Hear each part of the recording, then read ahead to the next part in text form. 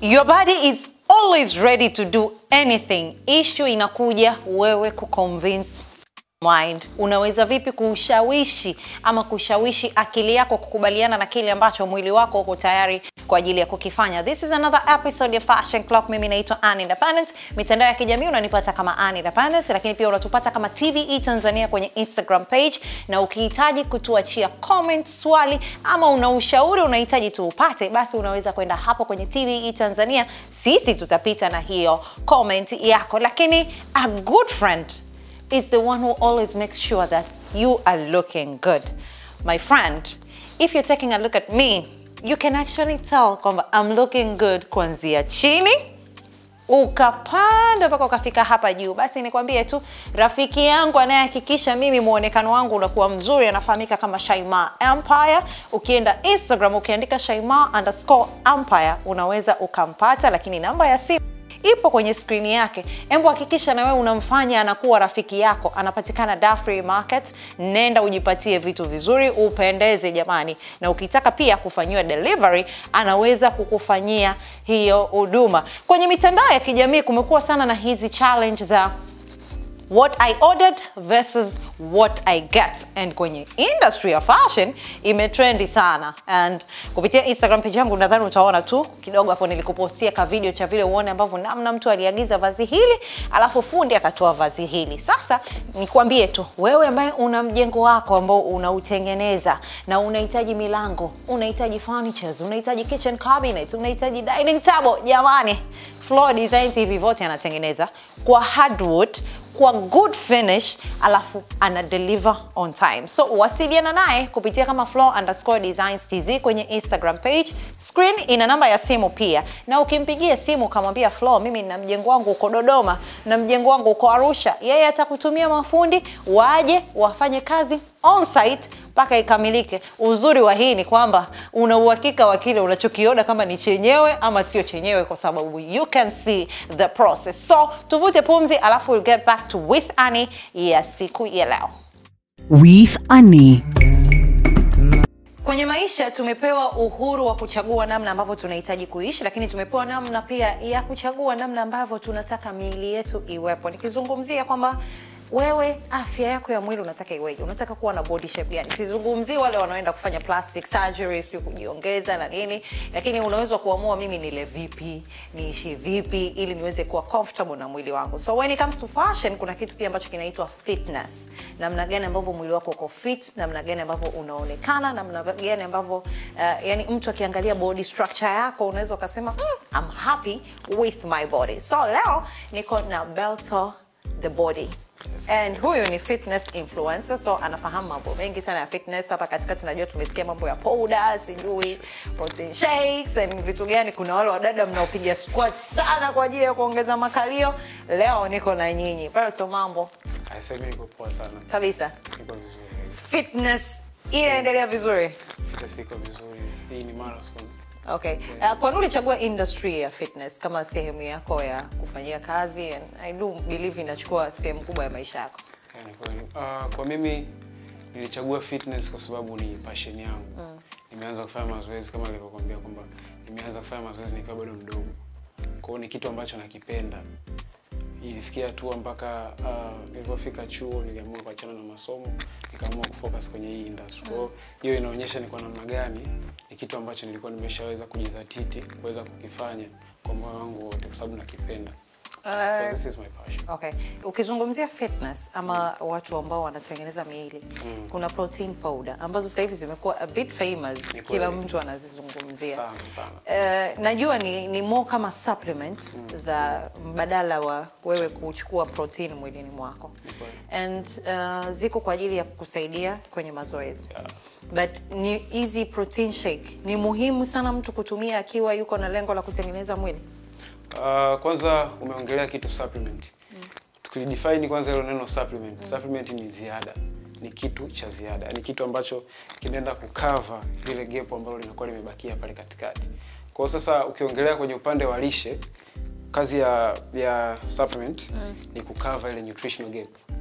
Kwa hiyo kama mtu ana uhakika kwamba anaweza akala kuanzia asubuhi vizuri, mchana vizuri, usiku akala vizuri, nilikuwa namaanisha kwamba kama anaweza kufikia kile kiwango chake cha protini na akawa amejitosheleza kabisa, haina haja ya kutumia protein powder. Lakini if and only if unahisi kabisa huwezi kufikia kile kiwango, basi hapo protein powder ni muhimu sana, kwa sababu protein powder kazi yake kubwa ni kuhakikisha kwamba wewe unafikia lile lengo la kufikia kile kiasi cha protini. Na protini ni muhimu kwa sababu protini ndio ambayo inahusika kwenye kujenga misuli. Kwa kama unataka ku gain weight, hata kwa watu ambao wana lose pia vile vile, protein is very important.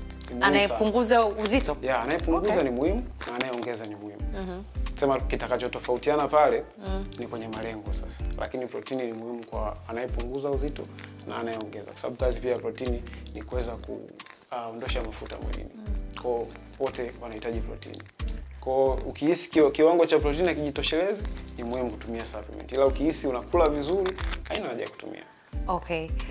Hapo sasa umenifanya niwe na swali lingine. Umeniambia hata anayepungua anahitaji kutumia protein. Inamaanisha mtu akiwa kwa mfano mimi labda nina kilo 100. Yes. Nataka kupunguza, lengo langu zile kilo zirudi labda 70. Yeah. Na uwezo wa kutumia hizi protein shake? Unaweza kutumia, lakini iko hivi. Mtu ambaye umesema ulikuwa na kilo 100. Yaani mtu ambaye ana kilo nyingi na anataka kuzishusha. Je, anaweza kutumia protini? Iko hivi. Mtu ambaye anafanya weight gain, anafanya calorie surplus. Yaani mtu ambaye anafanya weight gain anatakiwa ale kiasi kingi cha chakula ukilinganisha na kile ambacho anakiunguza. Lakini mtu ambaye anapunguza mwili anatakiwa afanye calorie deficit. Calorie deficit inamaanisha kwamba anatakiwa ale kidogo ukilinganisha na kile chakula ambacho anakiunguza, aidha kwenye mazoezi au kwenye shughuli zake. Kwa hao wanaoongeza protein shake, is it an option ya mtu ku accelerate kupata matokeo? Let's say mimi nataka kuongeza shape sasa hivi. Nataka kupata ka shape fulani, nipige squats na nini. Nimekuja gym trainer kananiambia ili uachieve your body goal unahitaji mwaka mmoja. Lakini mimi najiona kabisa hapa stoboi mwaka, nahitaji miezi 6 fulani 7 niwe nimepata ninachokitaka ya that body goal. Hii protein shake unaweza ukaitumia kama option ya kuaccelerate wewe kupata matokeo haraka? Unajua swala la kuongeza mwili, hilo ni swala la calories. Yaani nirudi hapo kwenye swala la mtu ambaye anataka kuongeza uzito anataka nini? Anatakiwa kufanya calorie surplus. Yaani anatakiwa kula kiasi kingi ukilinganisha na kile ambacho atakiunguza mazoezini. Kwa hiyo kitu ambacho anatakiwa kufanya huyo mtu ambaye anatakiwa kuongeza ni kuhakikisha kwamba anaweza kufikia lengo kubwa la kula chakula kingi. Sasa kazi ya protini ni kuweza kusaidia kusupplement kile chakula chake. Kwa hiyo kitu ambacho huwa napenda kuambia watu ni kwamba protein powder sio mbadala wa chakula. Ni ziada ya chakula. Kwa hiyo lazima ahakikishe kwanza anakula vizuri kama ambavyo lengo lake linavyomtaka. Alafu sasa akihakikisha kwamba ameshakula vizuri, sasa protein powder pale inakuja kama kusupplement au kuwa ziada ya kile chakula ambacho amekula. Ina maana inakuja kumsaidia kufikia lile lengo kiurahisi. Kwa hiyo protein powder sio mbadala wa chakula, ila ni ziada. Kwa hiyo inakuja kuongezea kile ambacho umekula. Yaani umekula umefika sehemu fulani, yenyewe inakuja kama ziada. Kwa hiyo nile kwa wingi afu ndo nichanganye na hiyo. Sasa huyu Makonde huyu Konde Gang. Harmnize kuna kipindi body yake ilitanuka. Yaani kwenye mitandao ikawa kila mtu anazungumza, Harmnize sasa hivi Harmnize kifua. And kwenye hiyo mazungumzo watu wakawa wanasema hizi anakula poda hizi. Poda ndo zimefanya kabisa. So first of all, kwa ulichoniambia hapo inamaanisha na msosi unatakiwa. Msosi muhimu sana. Kwa namna yote inawezekana ule mwili wa Harmnize ulisababishwa na protein powder? Yaani ninachotaka kukiweka sawa ni kwamba protein powder kwa pale kwa Harmnize kwanza ni yes or no? Inawezekana au haiwezekani? Inawezekana kwa sababu protein powder au protein shake zinawekewa calories nyingi sana. Kwa zinamfanya mtu aweze kufikia lile lengo la kuongeza mwili kwa haraka, au sometimes kama mtu wa kuzingatia vigezo vizuri anaweza kaongezeka zaidi hata ya matarajio yake. Okay. Sababu kuna vigezo vya kuweza kujua wewe unatakiwa utumie kwa kiasi gani kulingana na malengo yako. Kwa hiyo kwa namna hiyo inatakiwa itumike kwa prescription kama ambavyo mtu unatumia dozi. Kulingana na malengo yako mwenyewe. ambayo kwa kiwango cha kawaida, let's say kuna mwanaume na yeye anatafuta tu body fulani, kifua kimetanuka, lakini ana include kula, ana include mazoezi. Akiwa anatumia na ile protein shake, kwa siku hatakiwi kuzidi kutumia kiwango gani? Kwa siku walau gramu 40, yani kuanzia gramu 20 mpaka gramu 40 reasonable. Ambao ni vijiko 4. Sasa zinatofautiana kwa sababu kuna makopo na kuna mifuko, lakini ndani mule huwa kwenye kila mfuko kuna ile scoop, ambayo ile scoop ina recommendation ya kile kiasi ambacho mtu anatakiwa kutumia. Lakini mara nyingi vingi vina range kwenye gramu 20 mpaka gramu 50. Kwa hiyo ni kiasi kizuri sana ambacho mtu anaweza akatumia bila tatizo lolote. Okay. Turudi kwa wanawake sasa. Sisi ambao tunapenda kutafuta body goals na nini. Likija swala la kupunguza tumbo, ambalo najua sasa hivi ni changamoto kubwa sana kwa wanawake wengi. They struggle kupunguza matumbo, wengine wanavaa mikanda, wanavaa nini kwenye struggle. Likija swala la fitness, ili mtu aweze kupunguza tumbo lake kwa njia salama, yani ambayo haitampa, kwa sababu kuna wengine mpaka wanakuja kupata matatizo ya kiafya baada ya hayo hivyo vitu wanavyofanya. Njia sahihi ni zipi? Yani mtu ukifanya hivyo unaweza kupungua vizuri na mwili wako ukabaki vizuri. Kitu kikubwa kabisa cha kwanza, mtu kwanza lazima aweze kukubali kubadilisha tabia ya namna anavyokula. Kwa sababu ukiongelea kitambi mpaka umepata kile kitambi, ina maana kuna tabia ambazo zilikuwa endelevu, ambazo sio tabia nzuri kiafya mpaka zimekupelekea pale ambapo umefika. Kwa hiyo cha kwanza kabisa ni kukubali kuweza kurekebisha tabia zako za ulaji. Ukishaweza kurekebisha tabia za ulaji, ina maana sasa from there hata kama ukianza kufanya mazoezi yataanza kujibu vizuri. Kwa hiyo unaweza ukaanza kufanya, lakini mazoezi ambayo yatakuhusisha kuweza kutoa kitambi, hakunaga, yani hauwezi ukasema kwamba una target tumbo tu peke yake au una target tu mikono peke yake. Lazima uweze kukubali kushusha mafuta yote mwili mzima kwa ajili ya kuweza kutarget pia hicho ambacho nataka kukitoa. Mara nyingi iko hivyo. Kwa lazima afanye mazoezi ya mwili mzima. Lazima afanye mazoezi ya mwili mzima ambayo yatakuwa yanamsaidia kuweza kuburn mafuta ya mwili mzima, kwa sababu mafuta ambayo yako tumboni, yani uwezo ukasema una target kama nataka nifanye mazoezi ya target tumbo tu, hapana. Inabidi ufanye mazoezi ambayo yatahusisha mwili wako mzima. Sasa hapo mbona kuna wale wanaume wanafanya mazoezi afu wanatanuka juu chini wembamba? Sasa hapo inakuja swala la program. Unajua mara nyingi watu wanapofanya mazoezi, mara nyingi vinavyoonekana ni kifua na mkono. Kama hapa ina maana nikiwa nimesimama hivi unaona kifua na mikono. Ndio vitu ambavyo vinaonekana. Kwa hiyo miguu unaweza kuvaa tracksuit kama hivi mtu asione. Lakini kuna muda utahitaji kuvaa labda pants na nini. Kwa kama unataka mwili ambao uko balanced, ni vizuri ukafanya mazoezi ya mwili mzima. Lakini watu wengi kwa sababu vile vitu mkono na kifua vinaonekana, huwa wanavipa priority zaidi ya vitu vingine. Lakini kwa mwili ambao unataka uweze kuwa vizuri, lazima uweze kufanya mazoezi ya miguu, kwa sababu mguu ndo kama msingi kwenye mwili. Mguu wako ukiwa vizuri na huko juu pia probably utakuwa vizuri. Okay, Watanzania hatuna mazoea ya kufanya mazoezi mpaka pale inapokuja uhitaji. Yani ni kama nataka kuongeza ama nataka kupunguza kitu. Ila kikawaida tu kiafya, ili mtu kutunza afya yako, at least mtu anaweza kaanza kufanya mazoezi akiwa na umri gani? Mazoezi hayana umri. Mazoezi hayana umri. Nataka kuniambia mtoto wa miaka 10 anaweza kumpigisha mazoezi? Yapo mazoezi ya watoto, ndio maana kuna personal trainer. Umeona kuna watu ambao tayari wanakuwa wanajua kwamba mtu fulani anastahili mazoezi ya aina fulani. Kwa hiyo umri wote mtu anaweza akaanza kufanya mazoezi, asimlete shida yoyote, lakini ni muhimu kuweza kupata mtu ambaye atakupa mwongozo kabla hujaanza kuamua kufanya mazoezi, kwa sababu kuna age. Kwa mfano mtu akiwa na umri mdogo sana, kuanza kunyanyua vyuma ni muhimu kuweza kupata consultation kabla hajaanza kunyanyua vyuma. Okay. Hapa EFM tuna mtu anafahamika kama Ibrahim Maestro kutoka Sports Headquarters. Ana miaka 50 kama sijakosea, 51, lakini ukimwangalia ni kijana fulani hivi, body bado inalipa. And sababu yake anasema mimi mwili wangu nimeuzoesha mazoezi kwa muda mrefu. The same as tukiangalia kwa mtu kama Kajala, naye pia tumekuwa tukimuona akifanya mazoezi kwa muda mrefu, yani ana miaka mingi akiwa anafanya mazoezi. Kiasi kwamba ukikutana naye unaweza kusema yuko 30 na kitu hivi, wakati juzi kati ametuambia 40. So mazoezi yani how come yana uwezo kumsaidia mtu kumweka body yake karudi kwenye umri nyuma? Yani Mazoezi yanasaidia kuweza ku-renew cells. Sasa mtu unapokuwa unakula vyakula ambavyo sio vizuri, kimaanisha junk food kama chipsi, vitu vya mafuta, tunapenda vitumbua, vitu kama hivyo, mandazi, soda, hivyo ni vitu ambavyo mara nyingi, au pombe, ni vitu ambavyo mara nyingi vinachakaza cells. Kwa mtu atakapoanza kufanya mazoezi, mara nyingi anaanza kuwa makini kwenye vile vyakula ambavyo anakula. Sasa ukiangalia vile vitu vyote anavyokuwa anavifanya kuanzia kwenye ulaji sahihi mpaka kwenye kufanya mazoezi, hivyo vyote vinasaidia kuweza kurenew zile cells. Kwa lazima uanze kumuona anakuwa kijana kwa sababu cells zake zinakuwa hazijachoka.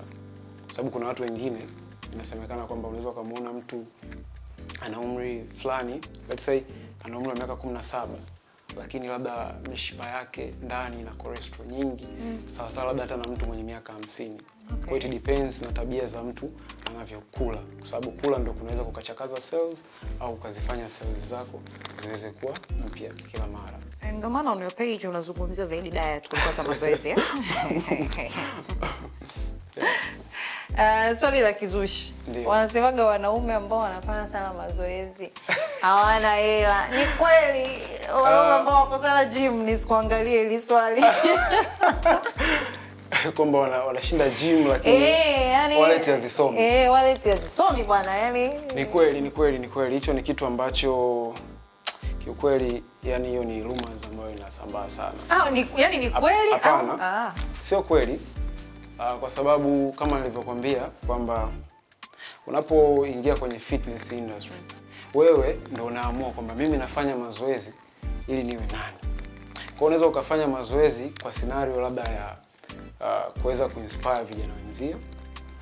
Kwa mfano kama mimi na page nafanya biashara. Kwa mimi na yani chanzo changu kikubwa cha yani sababu yangu kubwa ya kufanya mazoezi ni kuweza kuinspire vijana wenzangu waweze kutamani kufikia kwenye ile mionekano wanayoitaka, yani to be the best version of themselves.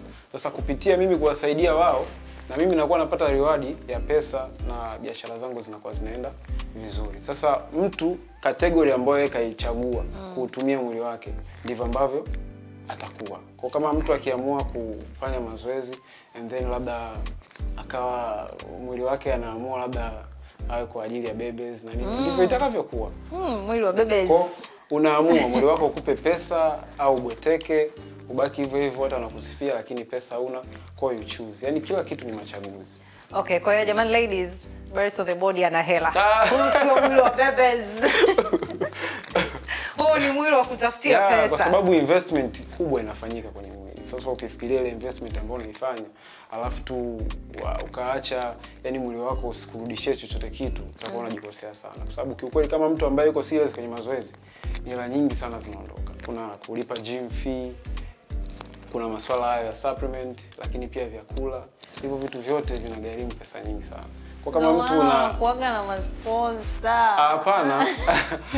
Nimekwambia maisha ni machaguzi. Kila mtu anachagua kwenye ngo yake. Kila mtu anachagua kwenye ngo yake. For instance, mimi nimechagua biashara yangu ndio iweze kunisponsor. Okay. Kwa sababu ukisema uweze kuweka maisha yako mikononi mwa mtu, muda wote utapata depression. Na ukipata depression, mazoezi hayataki mawazo. Mazoezi yanataka muda wote uwe hauna mawazo, uko fresh.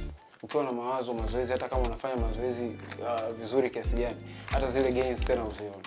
Okay. Kwa kabisa maisha yako kwa mtu au kwa bidada, depression like us full. Nje. Reto, thank you so much for coming. Yeah, thanks a lot. FC Tips. Ladies and gentlemen, allow me leo nikupatie tips 5 za namna ambavyo wewe mtu mwenye kitambi unaweza kuvaa na kupendeza, uwe mwanamke ama uwe mwanaume. Tip ya kwanza kabisa, epuka kuchomekea. Unapovaa nguo, epuka kuchomekea, kwa sababu pale ndo unapotengeneza tumbo lako ama kitambi chako kiendelee kuonekana zaidi. Kwa hiyo kama ni mwanaume unaweza ukavaa shati ambazo sio za kuchomekea.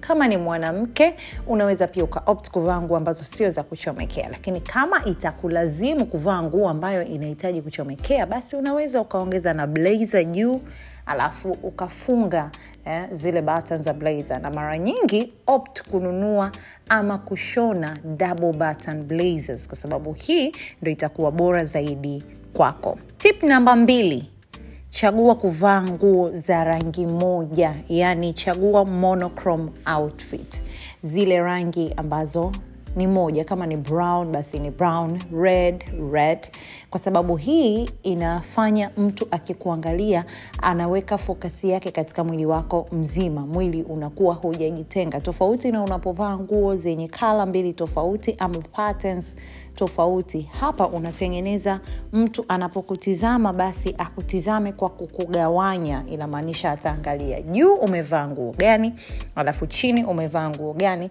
na hii itatengeneza akugawanye kiasi ambacho kitamfanya yeye aweze kuweka focus yake kwenye tumbo lako. Lakini hapa pia tip ya 3, jaribu kupendelea kuvaa nguo nyeusi kuanzia juu mpaka chini, yani full black outfit. Kama ni mwanamke basi unaweza ukavaa gauni nyeusi, unaweza ukavaa jumpsuit nyeusi, unaweza ukavaa suruali pamoja na blouse nyeusi ama suit nyeusi. The same kwa mwanaume, unaweza ukaamua kuvaa shati nyeusi na jeans nyeusi, t-shirt na trouser nyeusi. Hii itakusaidia wewe kuonekana na mwili mdogo. Rangi nyeusi ina uwezo mkubwa wa kushrink vitu ama kuvipunguza vitu.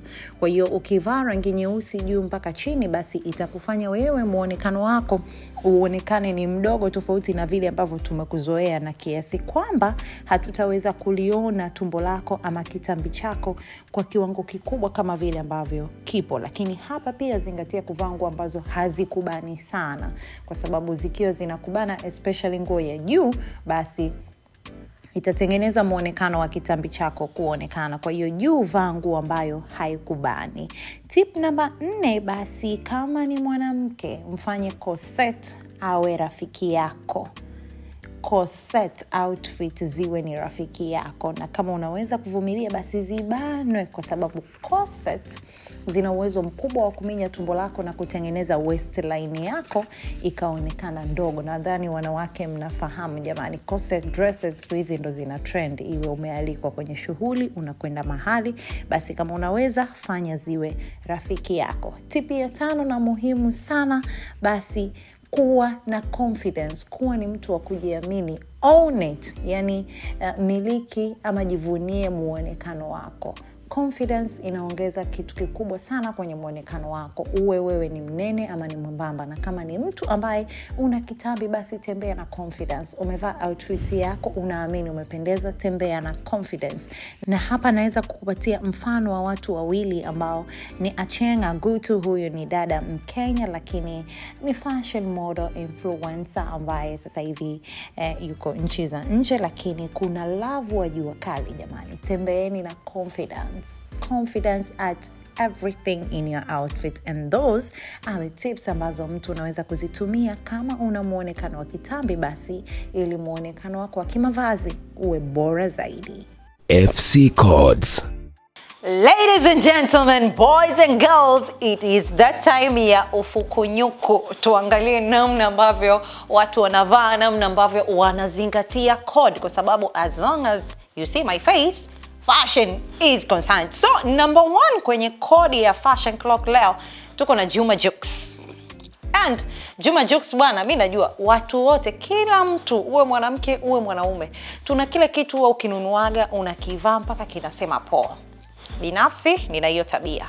Kuna kiatu naweza nikakivaa mpaka mkasema ani inatosha. Najua kuna kipindi pia mlinisema, ila it is what it is. Kuna handbag nilipewa jamani, zawadi, niliibeba mpaka jua likatamani kuwaka. Sasa Juma Jux recently nimekutana na wewe. Let me take my phone kwa sababu hii outfit inaniruhusu jamani kwa comfortable na kukaa na simu yangu on set.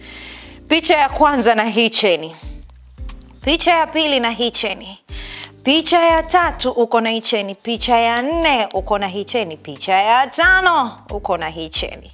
Kiukweli kote umependeza. Sijasema hata kwamba hujapendeza. Umependeza and cheni imekupendeza. It's a long chain which kwa wanaume mara nyingi hatuoni mkivaa long chain. Nikisema long, it's long enough kwa sababu iko eneo fulani la hapa katikati ya kifua. And jukes tujakuzoea na micheni mirefu kihivyo. And najua wewe pia ni mpenzi wa kuvaa vitu vya silver, and kama unavaa gold basi itakuwa ni white gold kwa sababu ni mara chache nimekuwa nikikuona umevaa vitu vya gold. So far bwana umeichapa. Yani kama ndo mpya basi unaitoa upya vizuri. So nikuachie swali pia. And najua tu utakuwa na majibu kwa sababu via social media nimeposti pia, nitakuwekea hapa baadhi ya watu hizo comments zao uone namna ambavyo wanasema wao na wao wana vitu kwenye wardrobe zao ambavyo wanavirudia mara kwa mara, alafu tutapata majibu. Code number 2 ya fashion clock. Jamani, imetoka kwa hawa Yanga wananchi. Wananchi mpo? Siya tutaki makolo. Jamani. Yanga wametoa jezi mpya as a new kit. Muda so mrefu. Najua jezi bado ndo ziko zimeingia sokoni. And Sheria Ngoi ndo designer ambaye ana design hizi jezi za Yanga, na huu ni msimu wa 3. Tangu 2021 ameanza kufanya hiyo kazi akiwa na timu ya Yanga ambao ana design hizi jezi zao. Na kwenye hizi jezi kuna kit 3 ambayo kuna home kit ya kijani, kuna away kit ambayo ni ya rangi ya njano, lakini kuna third kit ambayo ni nyeusi. So kama hukupata fursa ya kuelewa hizi kits zinamaanisha nini, leo naomba nikupe fursa ya kumsikiliza Sheria Ngoi akuelezee hizi kits zote 3 kwa nini zimedesigniwa hivyo na zile design zina maana gani. Jezi ya nyumbani ambayo rangi yake huwa ni ya kijani. Kama mnavyojua, timu ya Yanga ilianzishwa mwaka 1935 na waanzilishi au wanachama ambao walikuwa na kadi namba 1 alikuwa ni Mwalimu Julius Nyerere pamoja na Abedi Karume. Baada ya hapo timu yetu inatimiza miaka 88 mwaka huu. Na katika hiyo miaka 88 imeweza kuvunja rekodi mbalimbali, lakini sio kama rekodi ambayo imevunjwa majuzi. Home kit itakuwa inabeba dhana nzima ya hiyo miaka 88. Na jezi hii nimededicate rasmi kwa hiyo miaka 88 ambayo timu yetu imefika na mafanikio haya makubwa. Utaona michoro iliyoko kwenye jezi inaonyesha 88 na pia inaonekana kama mfumo wa maua, yani tunawapa pongezi kwa hicho chokifanya. Jezi ya away ni jezi ya rangi ya njano, na hii jezi tumededicate katika performance kubwa ya timu yetu iliyofanya na kuwa unbeaten 49 times. Na kama unavyojua na unavyoona ni kwamba jezi hii imekuwa inspired na mchezo ulikuwa unaitwa Greek tennis. Zamani watu ambao mlikuwa mnajua huo mchezo ni kwamba ulikuwa ni mchezo strategic sana ili kuweza kupanga matofali yasiweze kufanya ukafeli. Kwa hiyo alikuwa kocha wetu bwana Nabi alifanya kazi kubwa sana kuweza kuvunja hiyo rekodi ambayo tuliweka kwa kuwa unbeaten 49 times. Tukienda katika jezi yetu pendwa ya siku zote, jezi ya nyeusi. Jezi hii inaonyesha michoro 88 pamoja na kuna star au nyota katikati yake. Ukitazama hii 88 jinsi ilivyokaa, inaonyesha kwamba ni medali 4 ambao katika msimu huu timu yetu ya Yanga imeweza kushinda. Na ile star inasimama kama kizazi cha nyota au kizazi cha dhahabu ambacho kimeleta mageuzi na historia kubwa katika timu yetu ya Yanga. Ukitizama kwa chini tumeweka piping ya dhahabu na huku pembeni kuna mchoro wa YA ambao una stand kama Young Africa. Hii ribbon inasimama kwa niaba ya medali, ile ribbon ambayo iko katika medali, na ile Young African ndio ile iliyokuwa katika ile duru au tufe ambalo liko kwenye medali. Kwa hiyo kwa kifupi jezi zetu zina historia hiyo. So kulingana na hii jezi ya Yanga ya msimu huu na misimu hii mitatu ambayo wameamua kuanza kufanya kazi na Sheria Ngoi, inanifanya nijiulize maswali. Kwa nini Simba hamtaki kufanya kazi na designer? Najua jezi zenu mnatoa directly kwa manufacturer, like kwa kampuni ama kiwanda ambacho kinatengeneza, kizalishe, basi mnawapa wawazalishia. Msimu uliopita niliona Vunja Bei ndo alipata hiyo fursa na jezi zilikuwa zikiuzika dukani kwake. Lakini tuna designers Tanzania ambao wana uwezo mkubwa sana. Kwa hiyo hebu tutoe hizi fursa kwa vijana ambao they have vision. Una uwezo wa kuwapa kazi wakakutengenezea kitu ambacho ni bora. Na Simba kidogo jamani, muwe mna designer ambaye ana design jezi zenu. Wamuoni kama Yanga wana enjoy? Yaani Sheria Ngoi anakuja tu na michoro pale, anawaambia msimu huu tutakuwa na jezi hizi, zitasimama hivi, zitamaanisha hivi, zitamaanisha hivi. Ni raha jamani, na nyinyi kidogo muwe mna mtu anatupa hayo mambo, sisi watu wa fashion. Mmoja wapo ya kitu ambacho maisha yanakupa uhuru ni kuchagua nani ambaye ana fursa ama nafasi ya kuwepo kwenye maisha yako. Sasa mimi nakushauri tu mchague Shaimaa awe sehemu ya maisha yako, kwa sababu atahakikisha mavazi yako ya kila siku, uwe unahitaji casual, uwe unahitaji official, uwe unahitaji zile weekend outfits, juu unaenda beach, una mtoko, una yacht party, Shaimaa Empire ni mtu sahihi kumweka karibu sana na wewe. Kwa sababu ukiangalia jumpsuit yangu ya leo ni jumpsuit fulani ambayo wakati nimeivaa na blazer it turns out to be official, lakini right now ukiangalia this jumpsuit inanipa uhuru wa kama ninaka weekend outfit fulani hivi. Na kamtoko weekend baby ameniambia let's go beach, kwenye safari ya beach. Nguo inaniruhusu. So nenda Instagram andika Shaimaa_Empire, lakini Instagram pia unaweza kumpata hivyo, na ukienda pale Free Market una uwezo wa kumpata, na screen inakupa namba ya simu, mpigie. Kama huhitaji kwenda paka Free Market, basi unaweza ukampigia ukachati naye alafu akakufanyia delivery mpaka pale ulipo. Lakini jamani, kwa nini haya maisha uteseke? Kuna watu tunapenda soft life, alafu sio lazima kila kitu unachokifanya wewe kiwe cha mateso na mahangaiko. Flow Design anataka kukurahisishia wewe uwe na soft life. Nafahamu swala la ujenzi mara nyingi huwa linawapatia watu stress nyingi sana, kwa sababu unahitaji kudili na mafundi, wengine mpaka wanafika hatua ya kumwachia mtu mwingine kabisa asimamie ufundi. Sasa ili kupunguza hizi stress, linapokuja lile swala la finishing, unahitaji milango, unahitaji kitchen cabinet, unahitaji furnitures ndani kwako, basi jamani, Flow Design ni mtu sahihi kwako. Flow Design. Instagram unampata hivyo kama flow_designs. Screen inakupa namba ya simu. Uzuri wake yeye ni kwamba anakuletea mafundi on site, iwe ni nje ya Dar es Salaam ama hapa Dar es Salaam. Yeye atakuletea mafundi, watafika, watatengeneza kazi mpaka itakapoisha, utakagua, alafu utasema umeridhika. Yale mambo ya what I ordered versus what I got ni vitu viwili tofauti, hayatakukuta kwa sababu utakuwa unaiona the process. Mimi nafahamika kama Ann Independent. Ukienda mitandao ya kijamii unaweza kuandika Ann Independent, utanipata. Wewe ni mtu muhimu sana kwa sababu unaweka muda wako kila siku ya Jumanne na kutizama Fashion Clock. So thank you so much kwa hilo, lakini tufollow pia kama TVE Tanzania, tuachie comment yako, tuachie maswali, alafu tutakutana on our next episode.